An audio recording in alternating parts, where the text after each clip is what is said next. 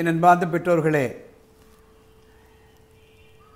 உங்கள் குழந்தைகள் சாதிக்க பிறந்தவர்கள். இந்த தலைப்பில் இது என்னுடைய 2வது எபிசோட். போன எபிசோட் பார்க்காதவங்க மறுபடியும் போய் பாருங்கள். இந்த சேனலுக்கு சப்ஸ்கிரைப் பண்ணுங்கள், லைக் பண்ணுங்கள்.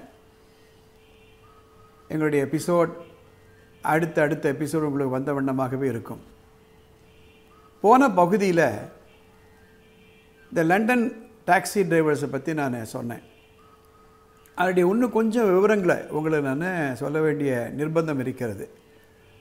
ஏனென்றால் எந்த துறையில் நம்ம வெற்றி பெறணும்னாலும் அந்த துறை சம்பந்தப்பட்ட அறிவு நமக்கு தேவை. ஆங்கிலத்தில் இதை டொமைன் நாலேஜ் என்று சொல்வார்கள். நீ எந்த துறையில் வேணாலும் நம்ம இருந்துட்டு போகலாம். ஒரு நாதஸ்வர வித்வானாக இருக்கலாம், அல்லது ஒரு டாக்ஸி டிரைவராக இருக்கலாம், அல்லது ஆசிரியராக இருக்கலாம், அல்லது ஒரு சட்ட ஆலோசகராக இருக்கலாம், சார்ட்டர்ட் அக்கௌண்டண்ட்டாக இருக்கலாம், டான்ஸராக இருக்கலாம், பாட்டு பாடுறவங்களாக இருக்கலாம், கிரிக்கெட்டராக இருக்கலாம். ஸோ எந்த அளவிற்கு நம்ம வளரணும்னு நினைக்கிறோமோ ஒவ்வொரு துறையிலையும் அந்த அளவிற்கு வாய்ப்புகள் இருக்கின்றன. ஆனால் நம்ம எந்த அளவுக்கு முன்னுக்கு வரணுன்றது இந்த டொமைன் நாலேஜை பொறுத்து தான் இருக்கிறது. இப்போது உங்கள் ஊர்லேயே பார்த்திங்கன்னா கூட ஒரு 20 ரூபாய்க்கு கன்சல்டிங் பண்ணுற மருத்துவர்கள் இருப்பாங்க. அதே கன்சல்டிங்க்கு 100 ரூபாய் வாங்குகிற டாக்டர்ஸ் இருப்பாங்க, 1000 ரூபாய் வாங்குகிற டாக்டர்ஸ் இருப்பாங்க. என்ன வித்தியாசம் இந்த 20 ரூபாயிலேருந்து 1000 ரூபாய் வரையில்? அந்த 1000 ரூபாய் கொடுத்து அந்த மருத்துவர்கிட்ட போகிறவங்க என்ன நம்புகிறாங்க, இவருக்கு இந்த துறையில் ஒரு டெப்த் ஆஃப் நாலேஜ் இருக்கிறது என்று நினைப்பார்கள். அதுதான காரணம். இல்லைன்னா 20 ரூபாய் செலவு பண்ண வேண்டிய இடத்துல எதுக்கு 1000 ரூபாய் செலவு பண்ண போகிறாங்க? ஸோ எந்த துறையாக இருந்தாலும் டொமைன் நாலேஜ் ரொம்ப ரொம்ப முக்கியம். இந்த லண்டன் டாக்ஸி டிரைவர்ஸ் அவங்களுக்கு என்ன ஒரு சிலபஸ் கொடுத்துருக்காங்களா தெரியுமா? இப்போ நான் படிக்கிறேன் பாருங்கள். அதாவது அவங்க லைசன்ஸ் அப்ளை பண்ணணும்னு சொன்னேன். அந்த லைசன்ஸ் அப்ளை பண்ணுற போது ஒரு லிஸ்ட் கொடுக்குறாங்க.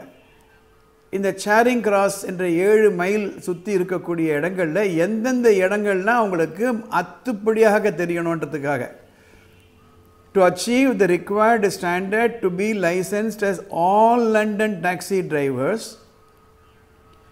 you will need a thorough knowledge primarily of the area within 6 mile radius of Charing Cross. Thorough knowledge இருக்கணும் உனக்கு. You will need to know என்னென்ன தெரியணும்? all the streets, housing estates, parks, open spaces, government offices and departments, financial and commercial centers, diplomatic premises, town halls, registry offices, hospitals, places of worship, sports stadium and leisure centers, airline officers, stations, hostels, hotels, clubs, theatres, cinema houses, museums, art gallery, schools, colleges, universities, police stations and headquarters buildings, civil, criminal and coronal courts, prisons and places of interest to tourists. In fact, anywhere a taxi passenger may ask them to be taken. அதாவது இந்த இடங்கள்லாம் உங்களுக்கு தரோவாக தெரியணும். எதுக்காக? ஒரு passenger லண்டனில் வந்த உடனே உங்களை எங்கெல்லாம் அவங்கள ஆக்ஷன் போன்னு சொல்கிறாங்களோ அந்த இடமெல்லாம் உங்களுக்கு தெரிந்திருக்க வேண்டும் என்று சொல்கிறார்கள். இதுதான் டொமைன் நாலேஜ். நம்ம கூட சில சமயம் கொஞ்சம் யோசனை பண்ணி பாருங்கள். உங்கள் வாழ்க்கையிலே இது நடந்திருக்கும். இங்கேருந்து மதுரைக்கு போகிறோம், இல்லை கோயம்புத்தூருக்கு போகிறோம், ஊட்டிக்கு போகிறோம், விடுமுறை நாட்களில் குடும்பத்தோடு போகிறோம். ஒரு பர்டிகுலர் டாக்ஸி டிரைவர் நம்மளே 2 நாள் எல்லா இடத்துக்கும் அழைச்சிட்டு போகிறாரு. அடுத்த முறை என்ன தெரியுமா நம்ம நினைப்போம், அவருடைய நம்பரை வாங்கிட்டு வருவோம். அவர் வேறு ஒரு கம்பெனியில் பணி செய்வதாக இருந்தால் கூட அவருடைய நம்பரை வாங்கிட்டு வந்து அந்த கம்பெனிக்கு இந்த டிரைவரையே மறுபடியும் எங்களுக்கு அனுப்புங்க அப்படின்னு நம்ம சொல்லுவோம். எதனால் சொல்லுவோன்னா, அவர் அலக்கழிக்காமல் நம்மளை அழைச்சிட்டு போயிட்டார். சென்னையில் கூட பாருங்கள், பெங்களூரில் பாருங்கள், இந்த இடத்துக்கு கோயம்புத்தூரில் பாருங்களா வந்து ஆட்டோ ரிக்ஷா டிரைவர்ஸ் இருப்பாங்க. கரெக்டாக அழைச்சிட்டு போயிட்டாங்களேன்னா வாடிக்கையாளராக விடும் நாம்ளே.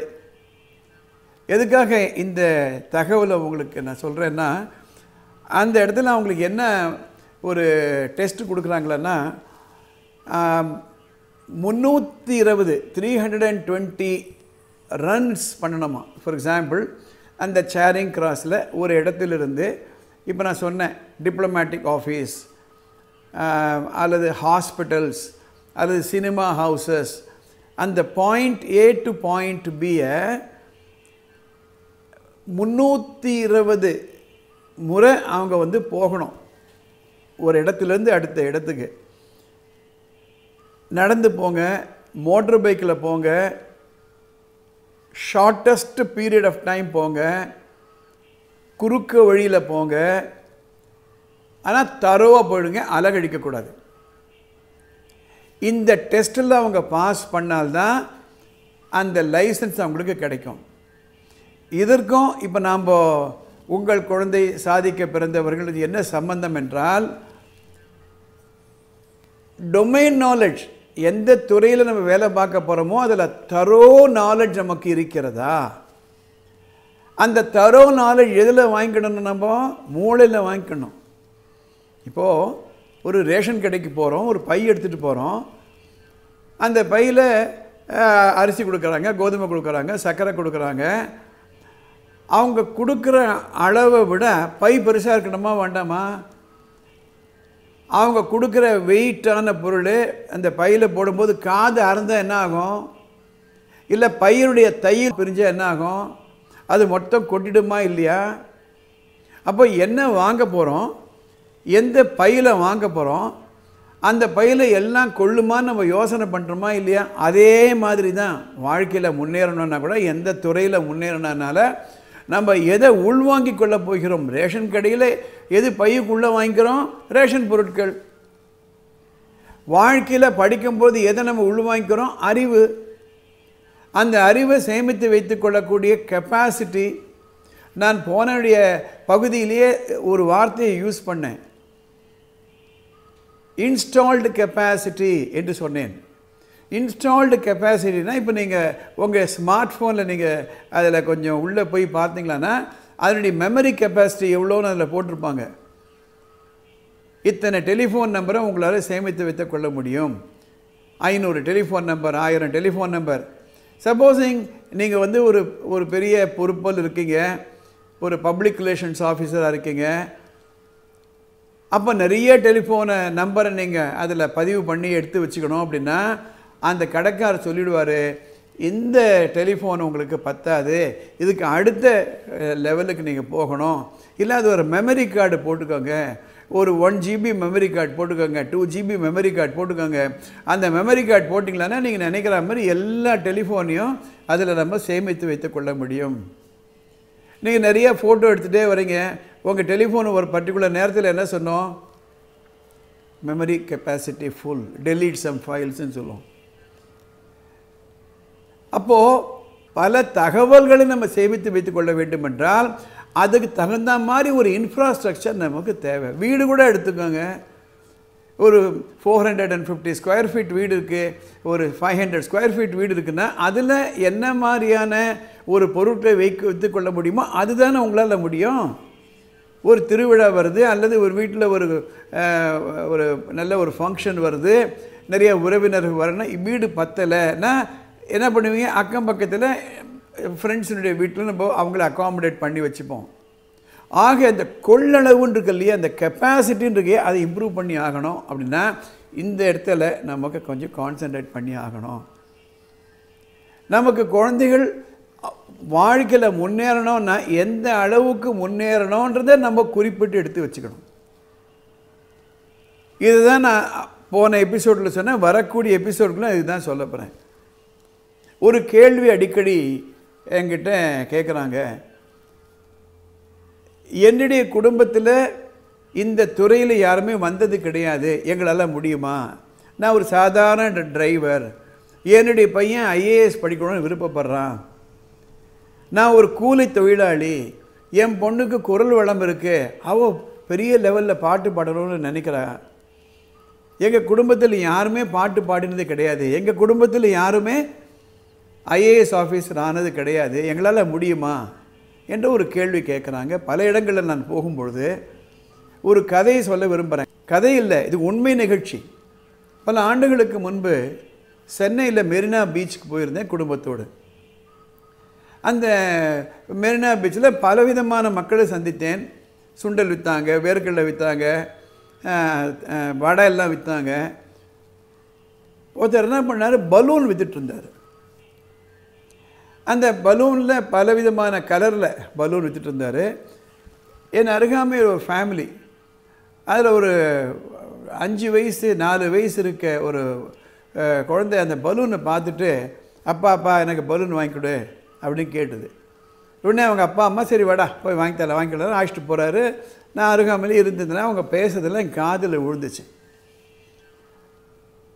அந்த குழந்தை அந்த பலூனையே பார்த்துட்டு இருந்தது, பலவிதமான பலூன். அந்த பலூன் ஊதுறவர், என்ன தம்பி உங்களுக்கு என்ன பலூன் வேணும் கேட்குறாரு. இந்த குழந்தை கேட்குறாரு அந்த பலூன் வியாபாரிகிட்ட, பலூன் வியாபாரி அங்கிள், உங்கள் பலூனில் வெள்ளை பலூன் நான் பார்க்குறேன், ஊதா பலூன் நான் பார்க்குறேன், மஞ்சா பலூன் இருக்குது, பச்சை கலர் பலூன் கூட அதை வச்சுருக்கீங்க அங்கிள், கருப்பு பலூன் இல்லையே, ஏன் கருப்பு கலரில் பலூன் இல்லை அங்கிள், கருப்பு கலர் பலூன் பறக்காதா அப்படின்னு கேட்குறது அந்த குழந்தை. கொஞ்சம் அந்த குழந்தைய பார்த்தோன்னா அந்த குழந்தை கருப்பாக இருக்கான். அந்த குழந்தை மனசில் ஏதோ ஒரு ஒரு ஒரு கேள்வி, அந்த கேள்வி கேட்டதுன்னா ஒரு காரணம் இருக்கணுமா இல்லையா? அந்த பலூன் கலர் சிரித்து கொண்டே, தம்பி கருப்பு கலர் பலூன் கூட பறக்கும், தோப்பாரு அப்படின்ட்டு தன்னுடைய பையிலிருந்து ஒரு கருப்பு கலர் பலூன் எடுத்து ஊதி, அந்த பலூன்களை விட அதிகமான அளவில் ஊதி ஒரு நூலில் கட்டி, தோப்பாரு கருப்பு கலர் பலூன் பறக்குது பாரு. அந்த குழந்தைக்கு அவ்வளவு சந்தோஷம், ரொம்ப தேங்க்யூ அங்கிள் அப்படின்னு அழைச்சிட்டு ஓடித்து. அப்போது தம்பிங்க வா அப்படின்னு கூப்பிட்டாரு இந்த பலூன் வியாபாரி. தம்பி, இந்த பலூன் பறக்கிறதுக்கு காரணம் என்ன? அது உள்ளே இருக்கக்கூடிய காற்றுதை தவிர பலூன் அல்ல. அந்த வெளியில் என்னதான் கலர் இருந்தாலும் உள்ள காற்றடிச்சா எல்லா பலூனுமே பறக்கும் அப்படின்னாரு. அதெல்லாம் நினைவு கூற விரும்புகிறேன். என்ன நினைவு கூற விரும்புகிறேன்னா, ஜாதிகளை கடந்து மதங்களை கடந்து அந்த சமுதாய ஏற்றத்தாழ்வுகளை எல்லாம் கடந்து உங்கள் குழந்தைகள் சாதிக்க பிறந்தவர்கள். இந்த பிலீஃப் சொல்லுவாங்கள்ல, ஆங்கிலத்தில் பிலீவ்னு சொல்லுவாங்க, அதில் நம்பிக்கைன்னு நம்ம சொல்லலாம்.